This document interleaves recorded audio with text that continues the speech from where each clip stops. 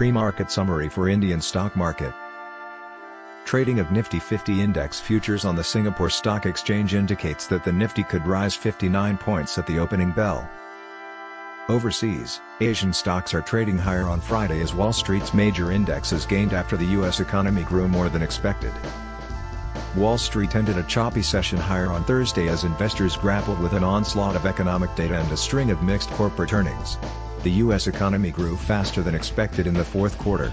Gross domestic product increased at a 2.9% annualized rate last quarter.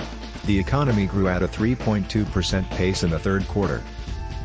Back home, the domestic equity barometers ended with deep cuts on Wednesday. The barometer index, the S&P BSE Sensex tumbled 773.69 points or 1.27% to 60,205.06. The Nifty 50 index lost 226.35 points or 1.25% to 17,891.95. The domestic equity market remained closed on Thursday, January 26, 2023, on account of the Republic Day.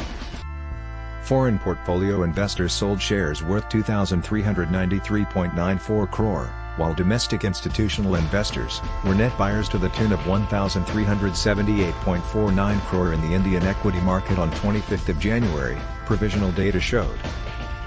You can contact us from the details mentioned on the screen via missed call, WhatsApp, or email. Thank you for listening the video to the end. Please do like, share, and subscribe the video for the latest updates in the market.